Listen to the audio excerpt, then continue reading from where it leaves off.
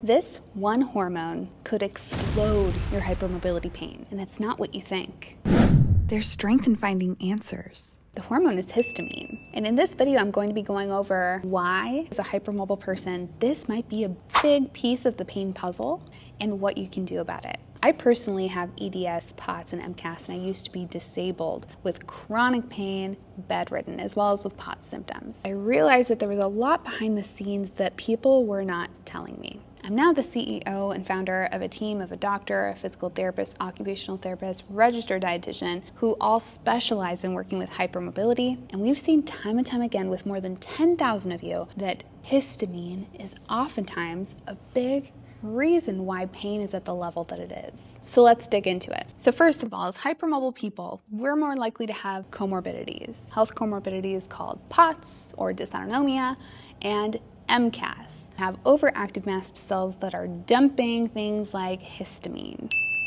I will say, everybody has mast cells, everybody has histamine being dumped into their systems. Histamine is a hormone that actually can help heal your body. At low levels, histamine is being released to cause low levels of inflammation to actually facilitate healing. But for us, we have too much histamine oftentimes being released. I'm not saying it's a one-size-fits-all, I'm not saying everybody does, but many of us do. So in this video, I'm going to be sharing what we see work with many of our clients, sharing what has worked well for me, sharing some studies on this, even though we need far more studies and we need far more diversity in those studies. But with all of this, I'm not saying that this is a one-size-fits-all for you, and I always recommend to talk with your medical team before making any changes. And here is the clicker. Guess where histamine is being released into? Your connective tissue. And you, as a hypermobile person, likely have a connective tissue disorder. So when you have mast cells overactive, dumping that histamine, your mast cells live inside of your connective tissue. So think about not only your muscles, your tendons, but also your teeth, your organs. So when mast cells become overactive and histamine, which is inflammatory, that's the purpose of histamine, is to induce inflammation, is being released in excess, not only can your pain explode, your health can explode. So a lot of people, they have appendicitis and they have pain and they have fatigue and all of these things are kind of popping up all at once. They have digestive issues. Where is all of this coming from all at once? It just hits them out of nowhere. That's oftentimes when histamine is involved. Don't get me wrong, if we have a connective tissue disorder, we have a connective tissue disorder, right? That's genetic in nature, that's incurable, that's something that we have our whole lives. But then if you get a virus, like for a lot of people, when they get a virus, when they get an infection, that's when their health spirals and their pain escalates. For some people, it's when they get stressed out or when they go through traumatic incidences. Other people, it's when they go through a significant hormonal shift like pregnancy or like puberty or like perimenopause or menopause.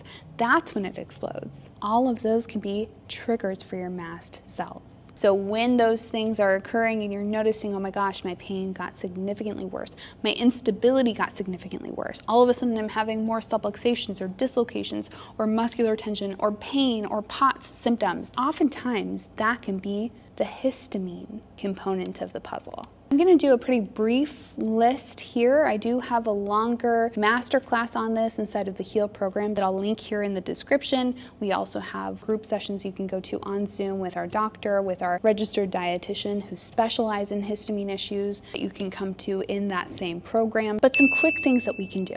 Stress relief is huge. Focusing on methylation if you have a genetic variant like MTHFR. So that's maybe starting with low doses of methylfolate or folinic acid, not folic acid. Really talk to your doctor before making any of those changes. I'm not telling you to do that. Supplements that can help are quercetin or PQQ, liposomal vitamin C for some, even though some won't tolerate it well because we can have oxalate issues. Medications that can often help are LDN, that's a mast cell stabilizer, cromolyn sodium, ketotifen. Trying to stabilize your circadian rhythm, so trying to get sunlight exposure at the beginning of the day or throughout the day if you're not allergic to sunlight. Trying to go to sleep at the same time at night if you don't have insomnia, which some of us do. Trying to find the pieces of the puzzle that you have power over. Not saying like, oh, I have insomnia, I can't do that.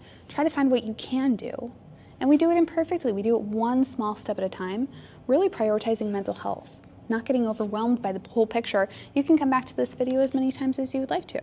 I'll be interviewing our naturopath as well as our registered dietitian on this channel. So I really want to give you as many resources as I can on this. And finally, eating a diet where you stabilize your blood sugar. A lot of people do well with high protein diets, and where you maybe pay attention to the foods that make you feel kind of crummy or really tired.